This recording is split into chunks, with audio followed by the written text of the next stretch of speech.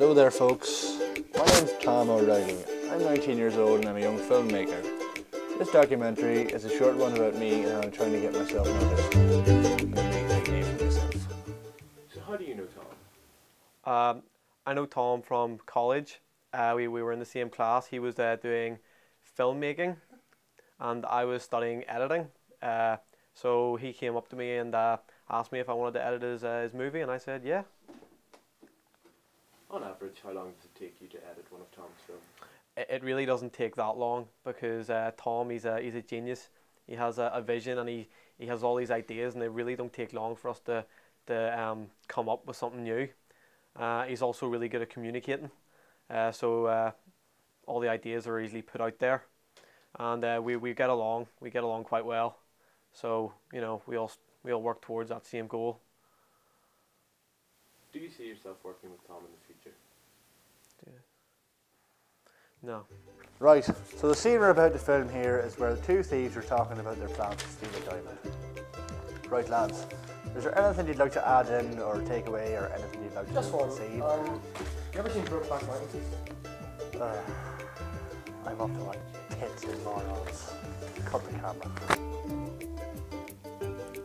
So we're 2 days into filming and everything's going well. There's been no big muck-ups yet.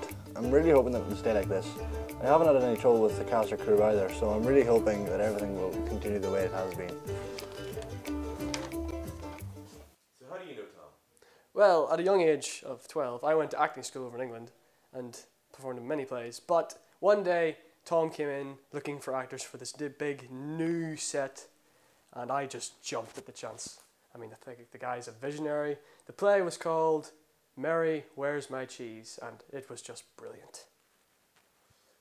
What do you think of Tom's films that he makes? Tom's films are just, you have directors where they just go, oh no, we can't do that. Tom just goes, yes, let's do that. If we want, I don't know, a pink cow instead of a blue cow, we're going for it. And he just doesn't stop. Whenever actors he wants, he goes out and finds them and just doesn't stop asking them. The guy's a genius. Do you enjoy working with Tom? All the time. That's not even a question. I mean, when he wants me to do stunt stuff, I just go for it, and he says, well, you break your arm, the actor can have a broken arm, and we'll just do that for the whole thing. You will have a broken arm. And just, he lets me do anything, and just the care and thought into every single movie and play just is amazing. Can you see yourself working with Tom in later years? Of course. I mean, me and him have turned into best buds in the recent movies, so I'm hoping to do more of his upcoming movies. I think they'll be big. If, mainly you, trip any lasers, we're going to have to resort to plan B.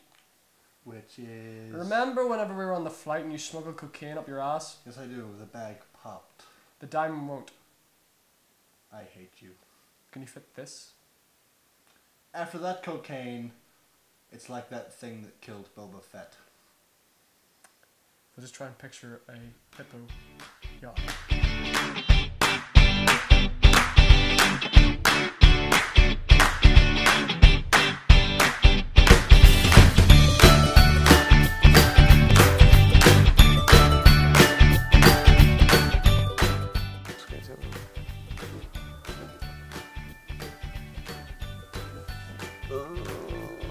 Right, how we're going to get into the building? It's got a door, hasn't it? Who walks through the front door? It's not really a high maximum security building, is it? No, we're blowing the roof. Why would we blow the roof? It's a waste of resources. You ever seen Mission Impossible? No. I don't like Tom Cruise. The bit... Okay. That's the game shit. Is the stapler.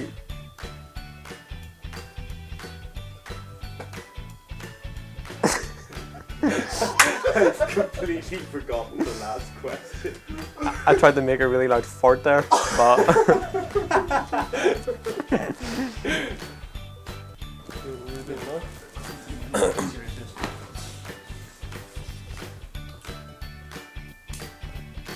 no. I'm going now. How do you get this off? How do you get it off? It's a little clip. Clip. Okay.